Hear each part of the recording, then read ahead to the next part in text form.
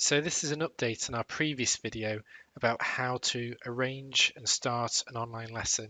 A few things have changed since last year inside Microsoft Teams.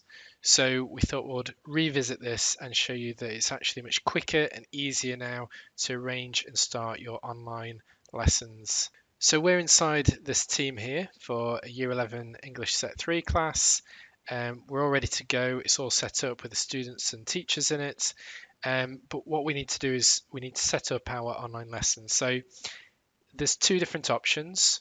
If you just want to start your lesson at the time it starts, you can just press the Meet button in the top right, and that will start the online lesson instantly.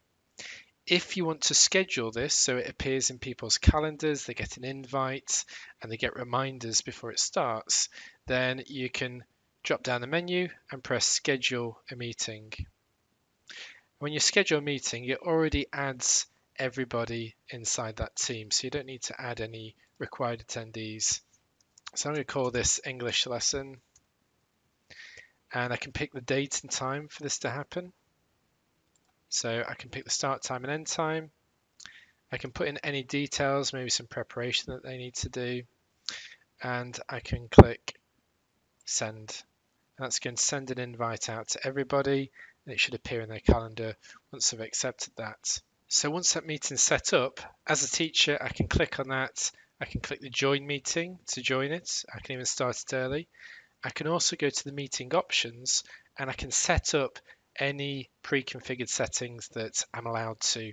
So you might have the option to even record automatically here, depending on how your system is set up. But I can choose who can bypass the lobby, so you can keep all the students in the lobby before it starts. I can choose who can present, and you can see the defaults are ideal for a teacher. But I might want to disable the mics and the cameras for the attendees, depending what type of session it is, whether it's just a webinar or a tutorial. And I can allow reactions, which again could be off-putting. You might decide to turn that off. So you can save those preferences before the meeting even starts.